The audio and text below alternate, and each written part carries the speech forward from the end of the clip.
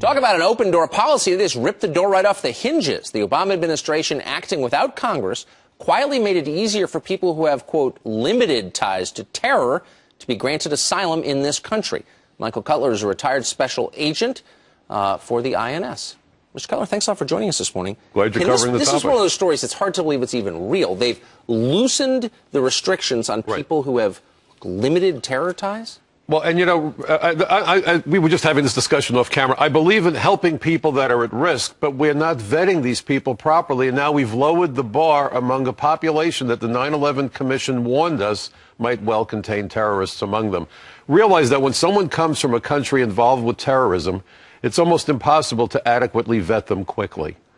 And we've had case after case. The guy that shot up the CIA in 1993, Cansey, applied for political asylum, then kills 2 CIA officers, wounds 3 others. Ramzi Youssef, World Trade Center bombing, 1993. Granted political asylum, plants a bomb in the garage of the World Trade Center, kills 6, injures over 1,000. You just had the Tsarnaev brothers, who claimed political asylum from Russia. As soon as they got political asylum, which means I have a credible fear that I can't go home, they go home. And nobody bothers to look. The House Judiciary Committee just held a hearing on December 12th about how members of the drug cartels from Mexico are getting political asylum in the United States.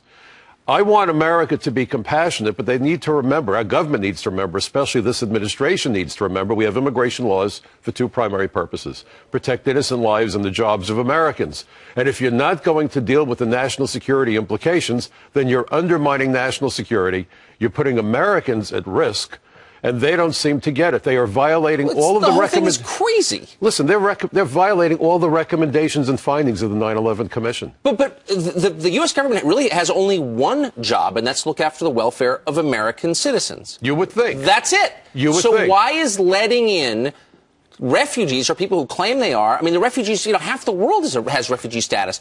India, why do I have a moral obligation to do that as an American? I'm totally confused by this. Well, I could make a case for helping people who are truly at risk if you can vet them, and other countries need to chip in and help. You know, my grandmother died in the Holocaust, and I think that if more was done back then, there might have been a different outcome. So I happen to be sympathetic to the idea of reasonable political... Well, we beat the Nazis. That's pretty good, no? Well, that's very good. Yeah. But 6 million Jews and 13 million people died along the way. So my point is, I understand the need to be compassionate, the desire, but we must never allow compassion to compromise national security, and we are.